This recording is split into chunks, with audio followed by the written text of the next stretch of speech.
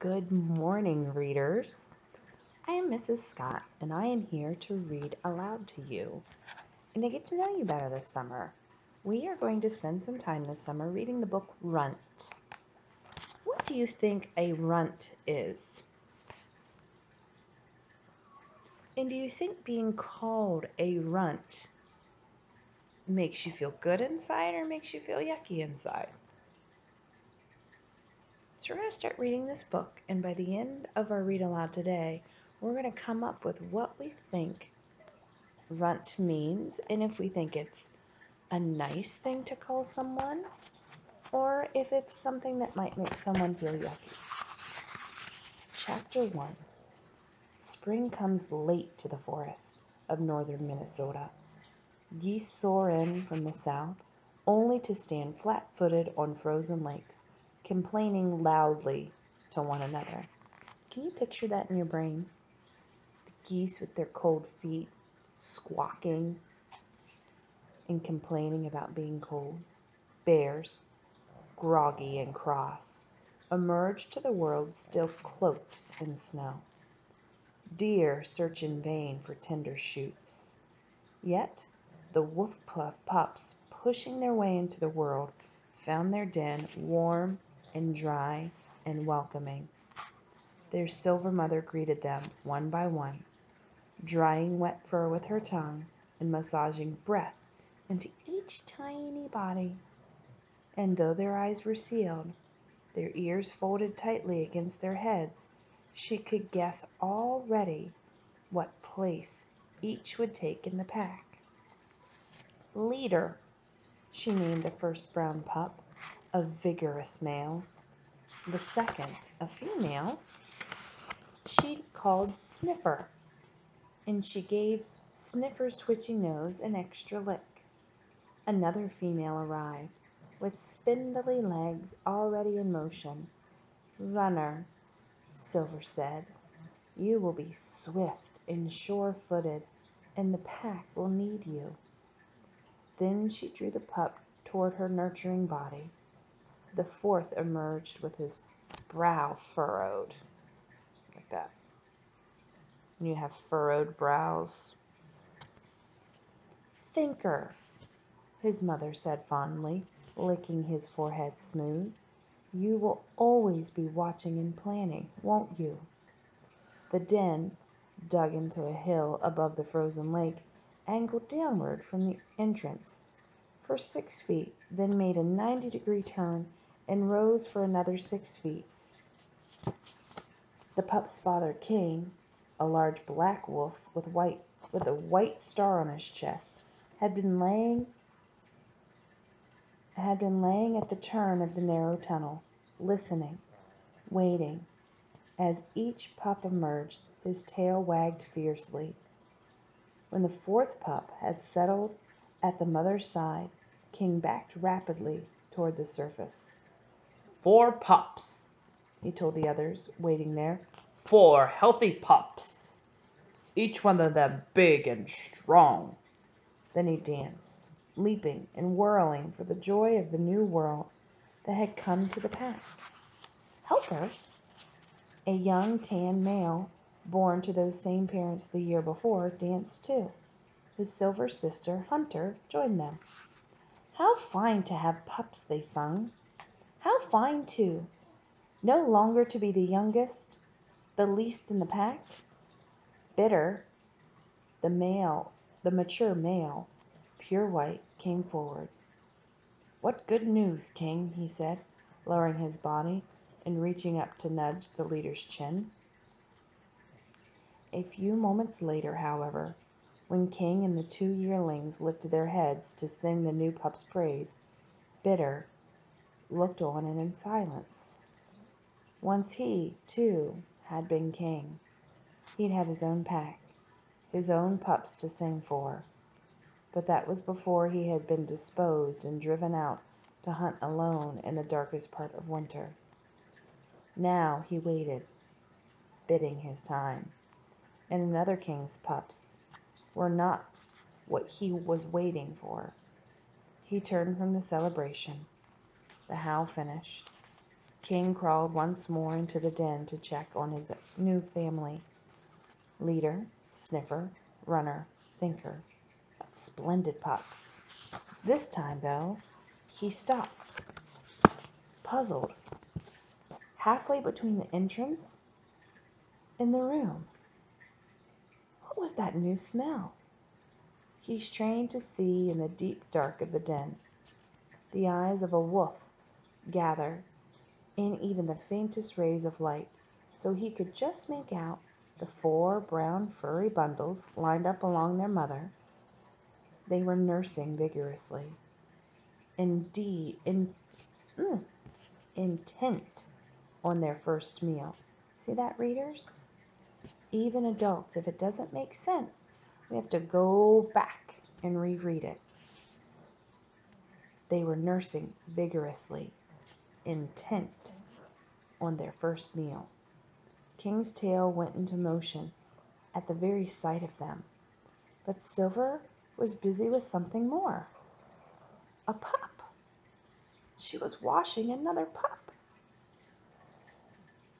This one, black like his father, black with a minute star on his chest. King's own chest swelled at the sight, and he inched forward eagerly. A look-alike son. What name would he choose for this son who wore his black fur and white star? But Silver offered no name. She only went on licking. King scooted forward farther to check his son himself. He sniffed the new pup from head to tail to nose, and then drew back slowly. Something was wrong. The black pup was small, much too small, and he was not yet breathing. Runt! The name exploded from King. This one is Runt. The world, so let's think about that. Our job as readers was to be thinking about what we're reading. And our job was to think about, what does the word runt mean? So pause. Do we have our answer there? Okay, keep it there. The world beyond the den was a good one, but it was hard. It was harsh. Only the strongest, the best, the most intelligent and competent survived in it. So we gotta pause there again. Think about it. You're a wolf. You're wild and you're outside. There's no house to protect you. Food isn't purchased from grocery stores for you. On cold, cold winter nights, the electricity doesn't kick on and warm your house up. You don't have extra blankets. So think about that. If you're an animal, how hard it must be to live outside all the time. Okay, getting back to it. Only the strongest, the best, the most intelligent, the most competent survive it. And sometimes, not even then. 2 of the pups in the last litter had died before they even got to come out of the den. Their mother had taken them, one at a time, off into the forest to bury them. Would she be doing the same again? Again, think about that. That definitely happens to animals. And it is a sad feeling, I know. It is a sad feeling in our hearts. But it's definitely the reality of what happens to animals in nature. At last, under Silver's persistent tongue, the black pup took a breath. Then another. Air filled his tiny lungs, just as it did his brothers and sisters, and his mother drew him gently toward her belly to begin to nurse. Only then did Silver acknowledge her mate and the name that had sprung from his lips. "We may call him Runt for now," she said, laying her chin across the latest arrival. "But who knows what gift he may bring to the pack?" "Who knows?" King repeated softly, though he wasn't the mother's pup, or the pup's mother. I have to go back. It's not making sense. "Who knows?" King repeated softly, Though wasn't the pup's mother supposed to know? She always had before. Maybe, he added, you have a better name. Silver was silent for a long time, because we have to think. Before, the mom had named them Sniffer because of the twitching nose, Thinker because of the furrowed brow, Runner because of the long spindly legs, Leader because that pup came out first, and then the dad shouted, Runt. So let's see. Silver was silent for a long time. No, she said at last. I know no other, not yet, which only confirmed King's fears. His son was marked for death. The puppy's father looked long and hard at his 5 offspring, especially this last, the one whose black fur and white star filled him with such love. Then, tail wagging more slowly this time, he backed towards the surface to carry this further news to the pack. Leader, Sniffer, Runner, Thinker. 4 strong, healthy pups. And Runt. Then there was Runt. That is where our read aloud stops for today. So I want you to think about that. When we started the chapter, we thought about, what does runt mean? Do we have a meaning for the word runt now? Yeah. Small, tiny.